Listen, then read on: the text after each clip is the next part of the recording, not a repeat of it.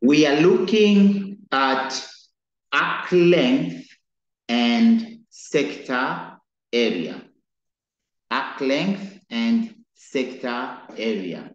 So first of all, we have to see what is the meaning of arc length and what is the meaning of sector. A sector is a portion of a circle starting from the center. Real life examples of a sector, which most of us know, is when a piece of pizza and sometimes a piece of cake, those are sectors. So this part I'm shading is representing a sector. And to be specific, this is a minor sector. And the other part, this part, which is this all, is our major sector. So a minor sector is the portion which is less than 180, but the major one is the portion which is greater than 180 side. So this is what we call a sector, and one part is minor, the other part is major. Arc length. Remember, an arc is a portion of circumference. An arc is a portion of circumference. So when it's not a complete circle, it's an arc. So that means the distance from here till here is what we call arc length. The distance around. So being this is smaller also, this is known as the minor arc length. And the other side is known as the major arc length. But how do we find the length of an arc?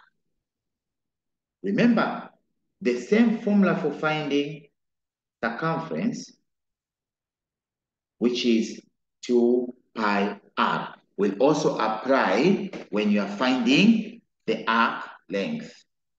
So the length of an arc will apply, and the sector area also will take theta over 360 pi r square. Since it is a portion of the circle, so it's pi r square, and this is a portion of circumference, so it is 2 pi r. So where is the angle? The angle is at the center here. And if this is the center, so this is our radius, and that is our radius. So we can find the arc length there. However, how do we find perimeter of a sector? Perimeter is basically simple. First, find the arc length. Then plus the radius, because if I get the arc length from there till here, then I go to the radius and I go to the radius, means now I have a complete perimeter. So this is how we find the area of a sector, the arc length, and perimeter of a sector. Let's see one example. Here we are given a sector. This is the radius of a sector, because this is like our center, and this is another radius. Then automatically this is our arc length. But the first question says, find the area of the sector. As we say, area of a sector is equal to theta over 360 pi r square. So I will have my theta, which is the angle at the center, which is 60. And then I will multiply by pi in the calculator together with the radius square. Then I get my answer as 25.6564. This is our area of this sector. So finally, I can say my area is 25.7 centimeter square. Then next, find the arc length. So in order to get the length, I will take the formula, which is 2 pi r theta over 360. And my angle is 60 over 360 times 2 times pi times the radius. After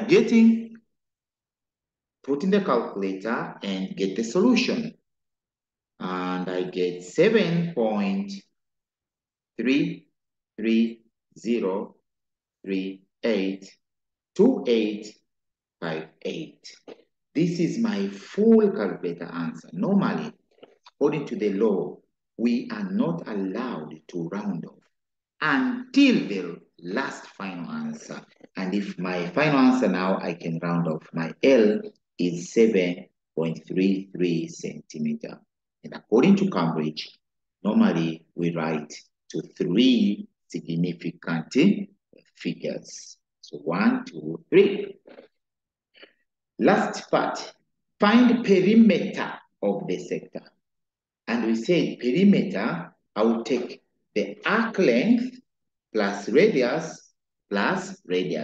And according to my calculator answer, arc length is 7.3303828858 plus radius, which is 7, plus another radius, which is 7. So when I add all of them 3, I end up with 21.33038286. This is my answer. So finally, I can say 21.3 centimeter. This is how we find arc length and sector area together with perimeter. Thank you for watching.